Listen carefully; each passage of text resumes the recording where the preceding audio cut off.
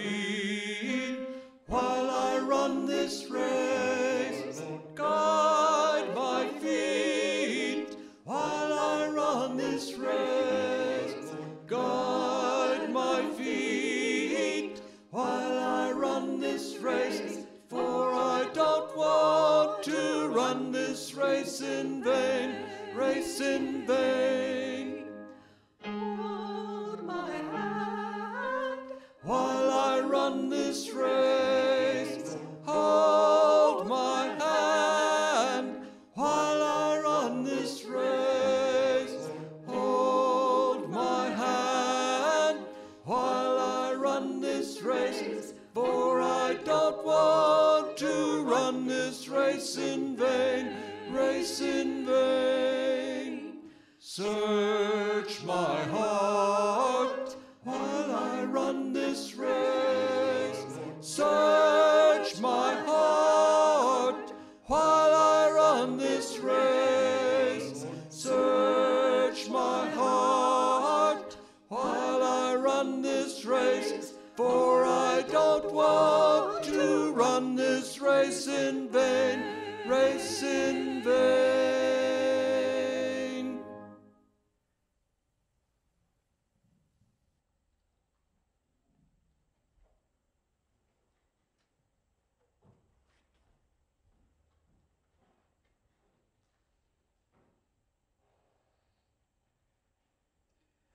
This morning, on the 6th Sunday after the Epiphany, we join our hearts together to worship Almighty God and prepare ourselves for the opportunities of this coming week. Again, we are grateful for the technology that allows us to continue to worship together even though we are separated from one another. We can continue to find ways to encourage and support one another as a family of faith.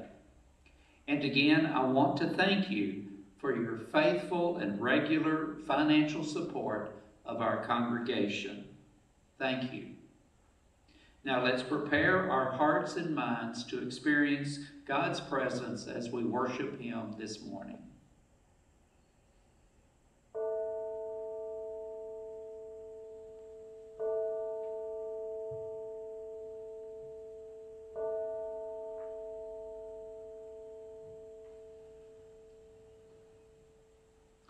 Our call to worship comes from Psalm 50. The Mighty One, God the Lord, speaks and summons the earth. Our God comes and does not keep silence. He calls to the heavens above and to the earth below. Come to me, my faithful ones. Call upon me in the day of trouble. I will deliver you, and you will honor me. Would you bow with me for a moment of silence and our invocation?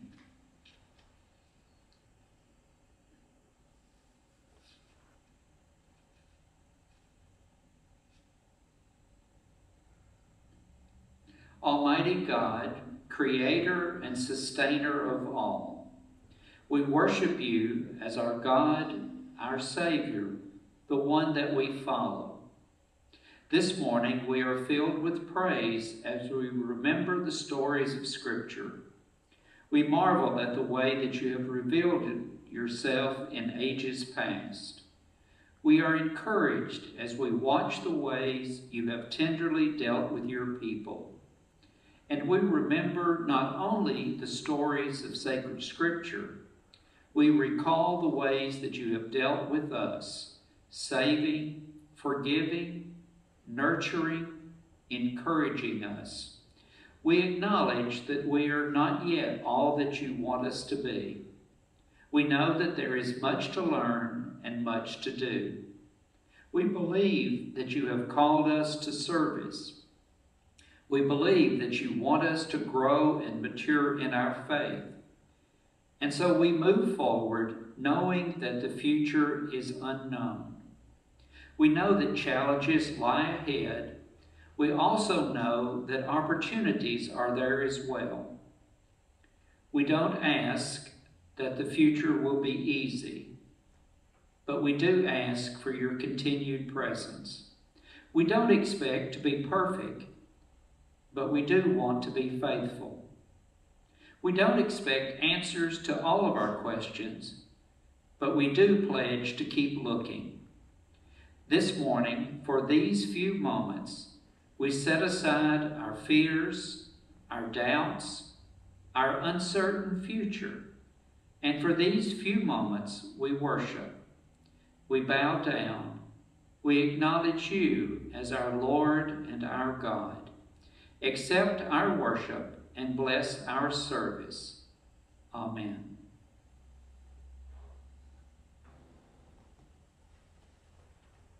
The gospel reading this morning comes from the book of Mark, chapter 9, verses 2 through 9.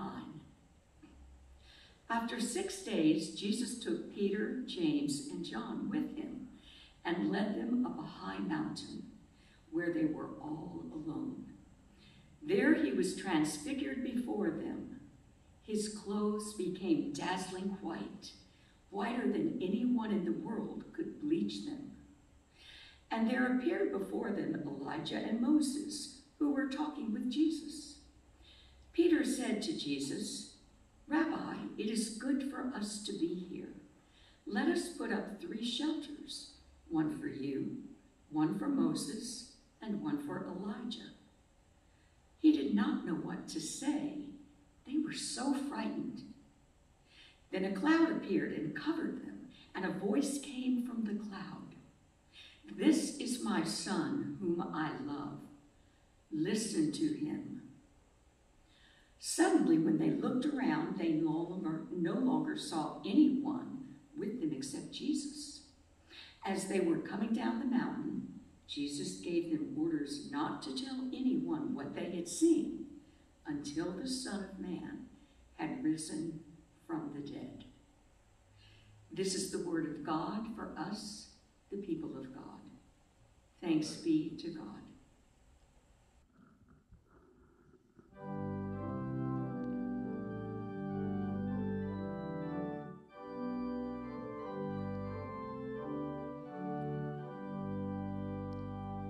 See our Lord in all his glory, now arrayed in dazzling white.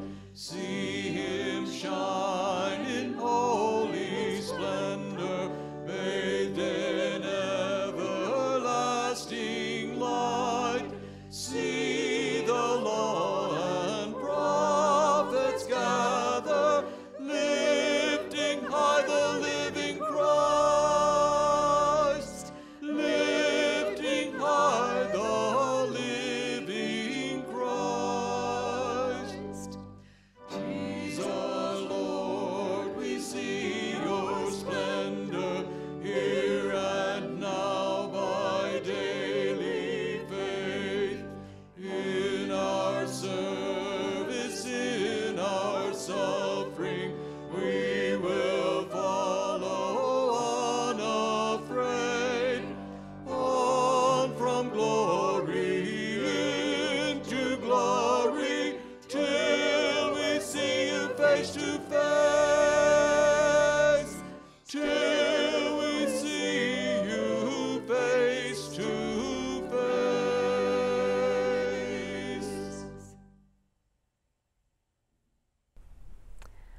I love learning new things. How about you? Doesn't it seem exciting to learn something that you didn't know before? But have you ever thought about how you learn? You gather information by using your senses. You see, hear, touch, smell, taste. All of those ways of using your body help you learn things, give you clues about things you didn't know before, about the world around you. When you talk, you're not gathering any new information. You're only saying what you already know. It is when we listen and pay attention that we learn. You may remember a teacher or a parent saying, "Listen." They're trying to get your attention so that you'll learn and perhaps understand something. A coach may say, "Listen up."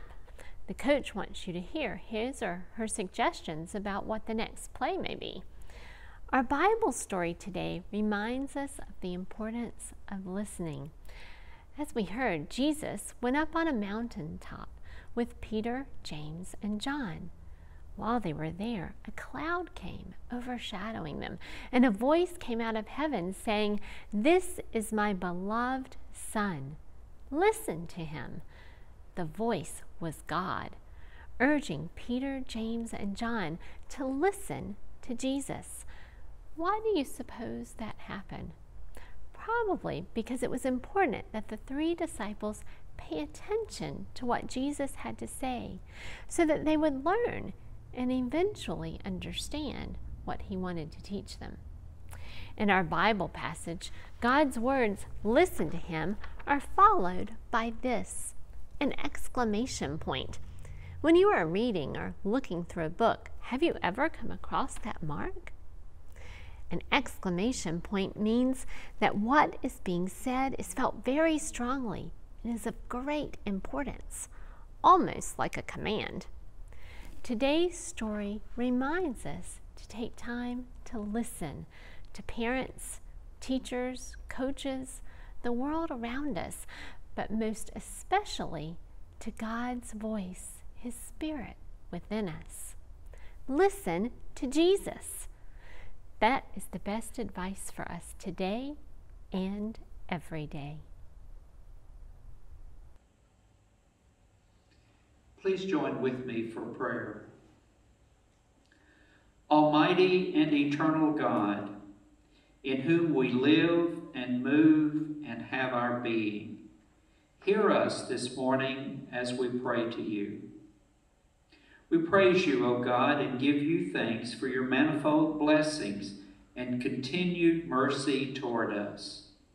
For we live under the watchful eye of your care, and from your bounty we have prospered. When we have sinned, you have spared us. When we have strayed, you have sought us. When we were lost, you have sought us and brought us home. We praise you for the grace and truth that came into this world in Jesus Christ, and for the work of your Holy Spirit in our hearts. Dear Father, you are the help of your children in every time of need.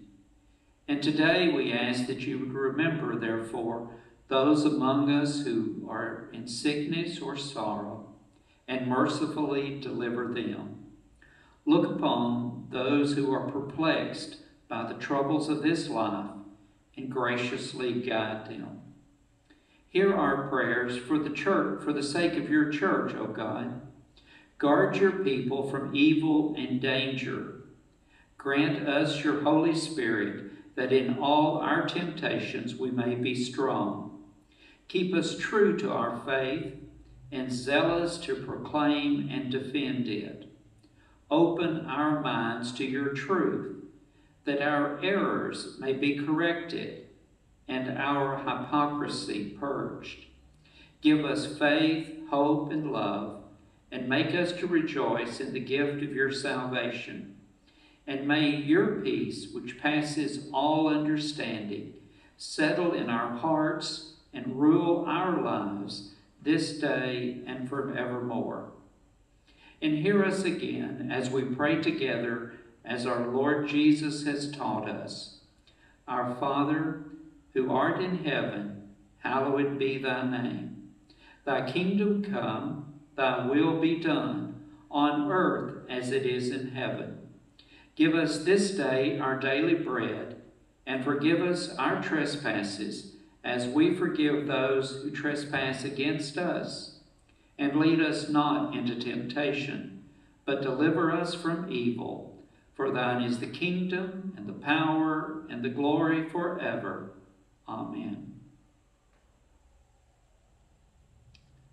Our Old Testament lesson this morning comes from the book of Exodus, chapter 24, verses 12 through 18.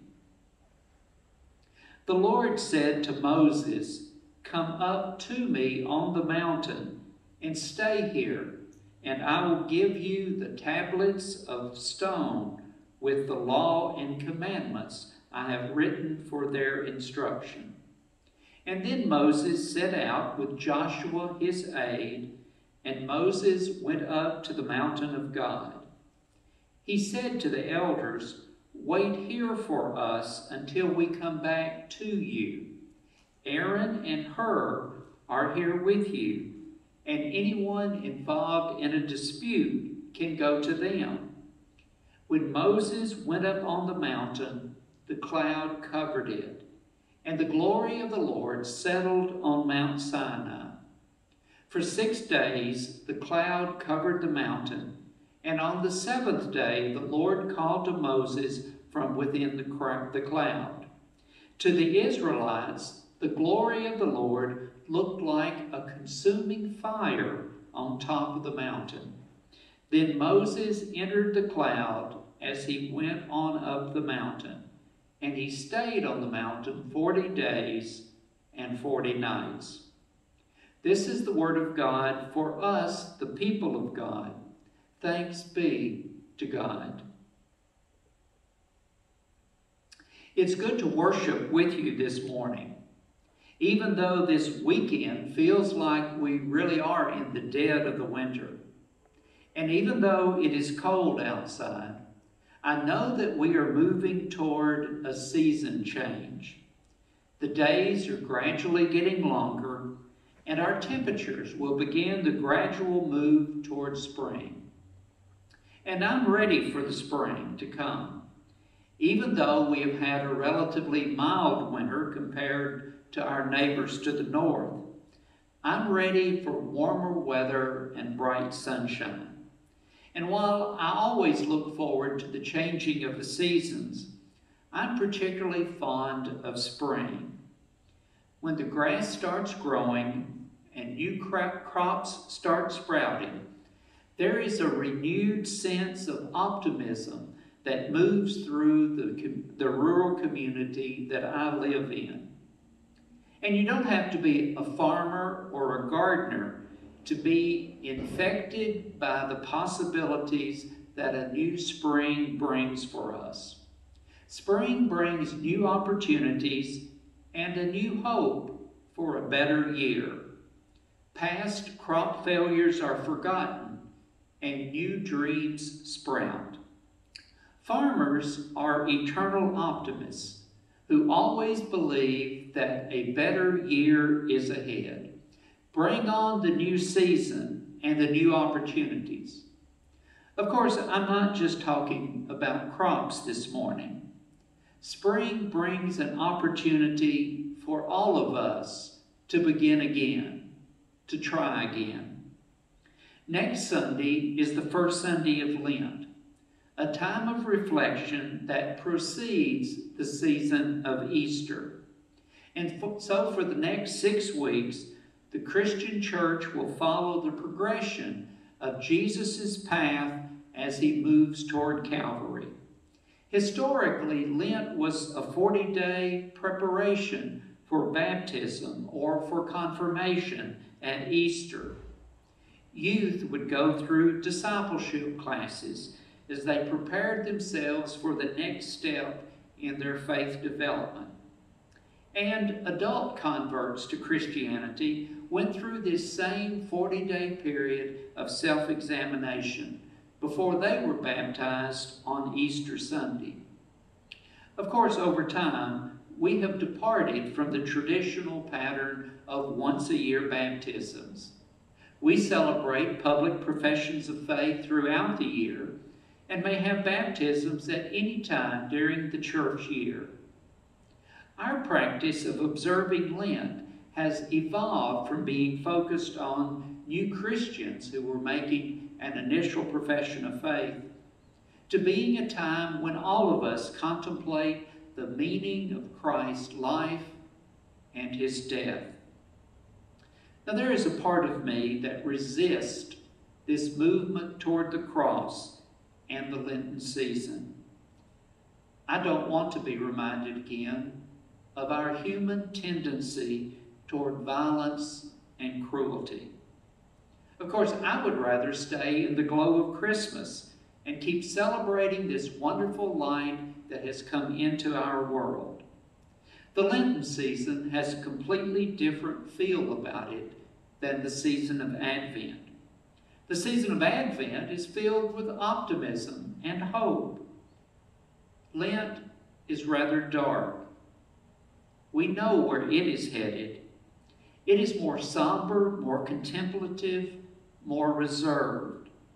Lent is a season of introspection, a season for reflecting on our relationship with God and noticing those things that hinder our daily walk with God. Lent is a season of learning to say no to those damaging patterns that keep us so frustrated. Now, as a child, all that I knew about Lent was that some people gave up something for the season of Lent. They normally chose things that were either not too much of a sacrifice or something that they needed to quit doing anyway. But on the other hand, I have to acknowledge that I wasn't raised in churches that valued the church calendar. So Lent wasn't on my radar screen of important times or rituals. But as an adult, I have developed a more appreciative understanding of this season and its potential for being a significant time of growth for me and renewal. And it may be that as I've grown older, I've looked for something different in my own spiritual nourishment.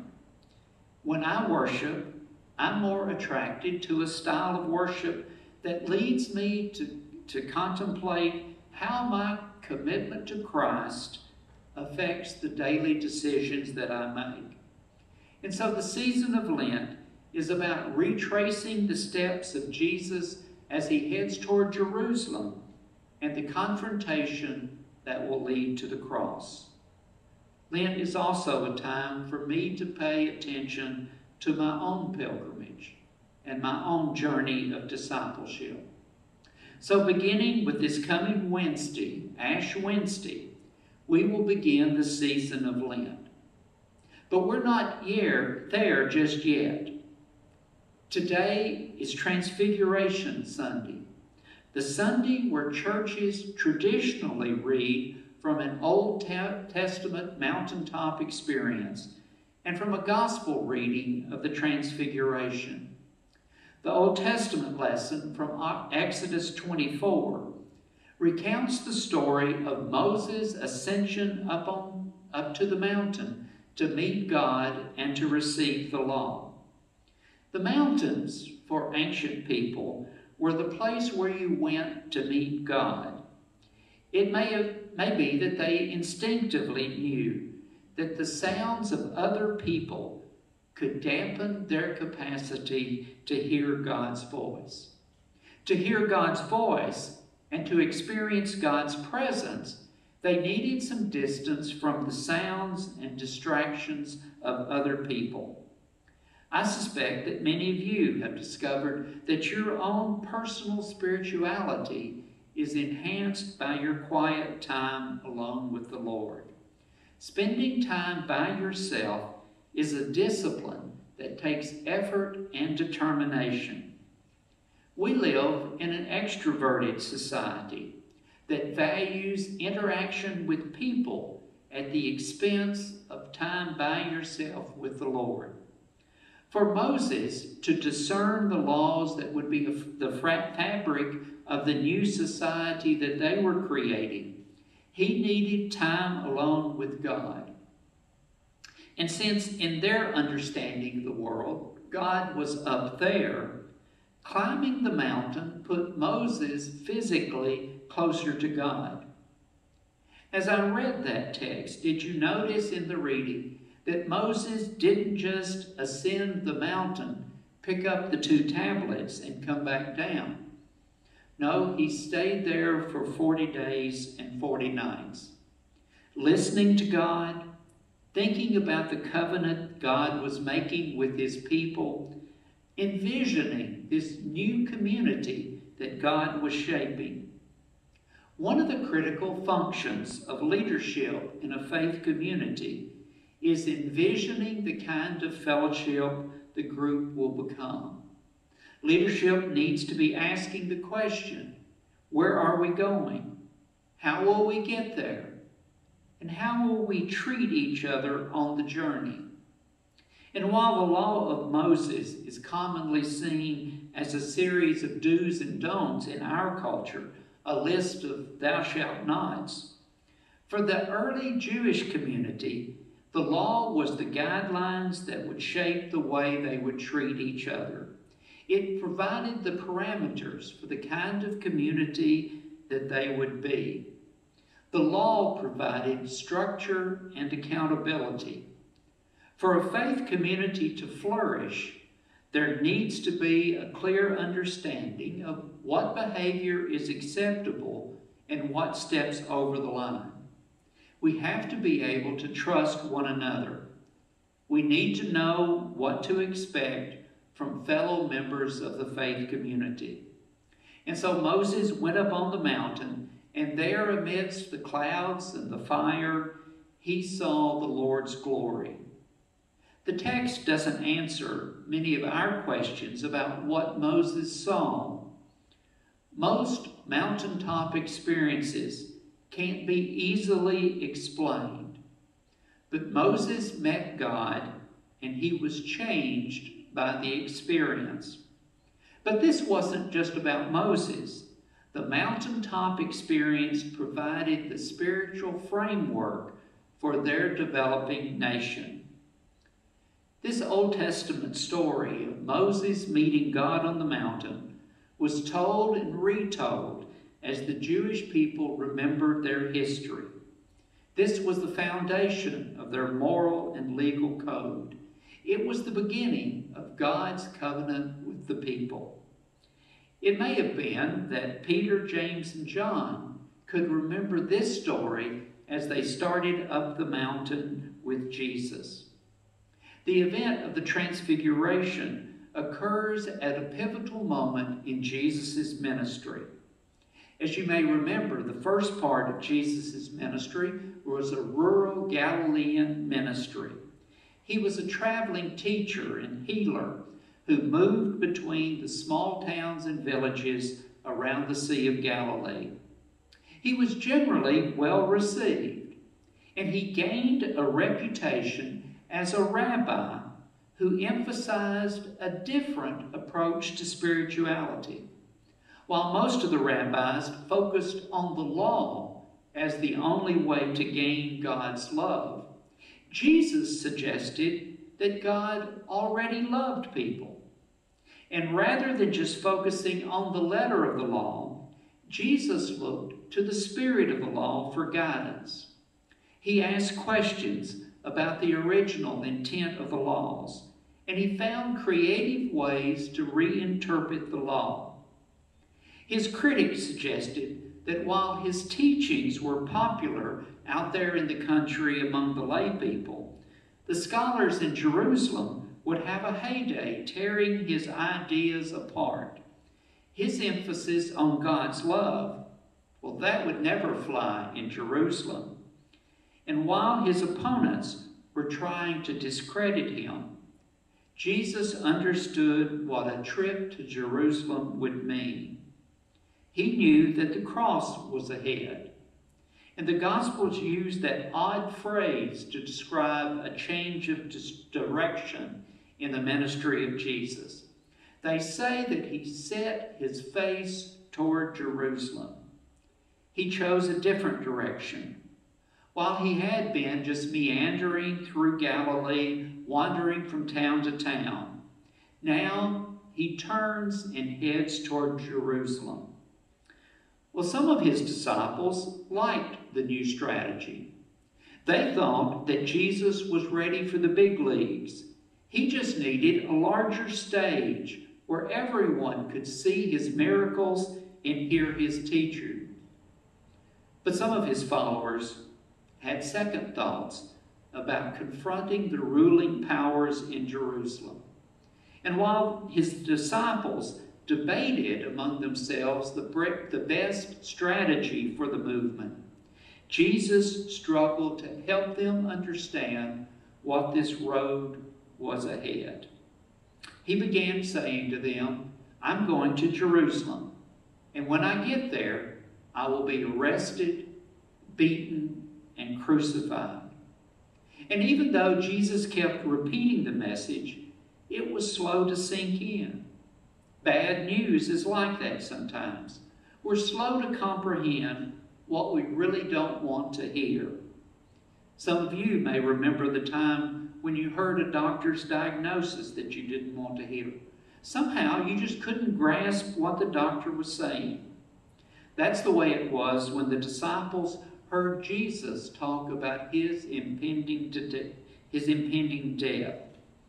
It was during this pivotal time when Jesus is turning toward Jerusalem and trying to prepare his disciples for the trials that was ahead of them, that Jesus took Peter, James, and John to the top of the mountain.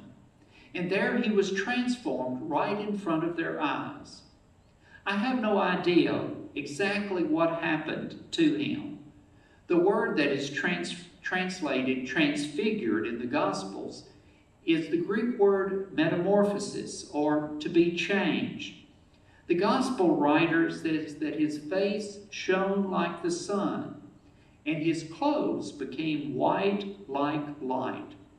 Now, I don't know what to make of that. I do know that this is the traditional language of talking about being in the presence of God. And so the disciples see Jesus talking with Moses and Elijah, those Old Testament figures who might represent the law and the prophets. Simon Peter, who is seldom with a loss for words, speaks up. We need to build 3 booths, 3 tabernacles here. One for you, one for Moses, one for Elijah. Perhaps Simon Peter was thinking that Jesus was right up there with Elijah and Moses, and he wanted to honor all 3 of them. And while he was speaking, a cloud descended over and overshadowed them, and they heard the voice from the cloud. This is my beloved Son, with whom I am well pleased. Listen to him. The same words that thundered from heaven at his baptism are now repeated again. Jesus comes as the fulfillment of the law and the prophets. He is God's Son. And so the disciples fall to the ground with fear. The sight and the sounds terrify them. Are you surprised that the disciples respond with fear? You know, these days, people talk about experiencing joy and excitement when they experience the Lord's presence.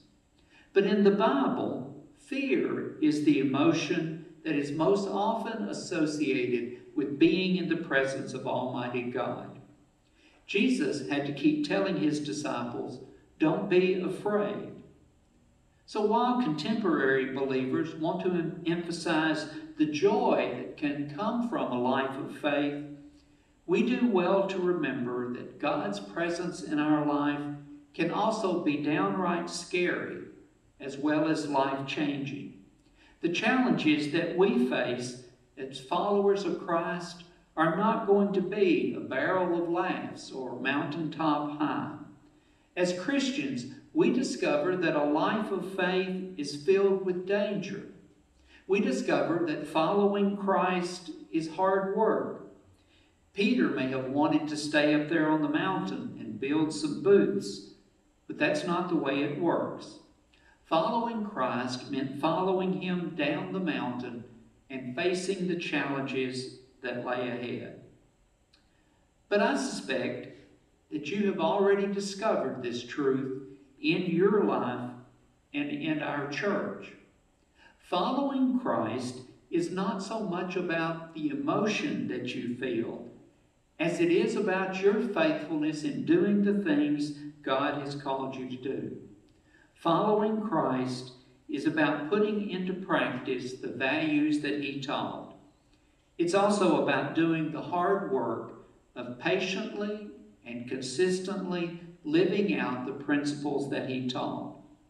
Some of you do that when you teach Sunday school on Sunday morning. Others of you provide leadership for our worship service, or you make sure that the sound system works, or you might be involved in leading or participating in the multitude of ministries that are a part of our church. But each of us works out our own ways of living out our faith in Christ. That may seem rather bland or boring compared with the mountaintop experiences. But right here in this place and in this community, we make the choices and do the hard work of taking our faith in God and translating that into practical acts of service and ministry. That is the challenge we face as his followers. May God give us the faith and perseverance needed to meet the challenges of this day and the days of the future. Amen. Now receive this benediction. May the God of the mountaintops and the God of the valleys be your guide as you continue this journey. May you never be outside of God's constant love and care for you. And may you be a blessing to fellow travelers. Go now in peace with the full assuredness of God's grace and God's forgiveness. Amen.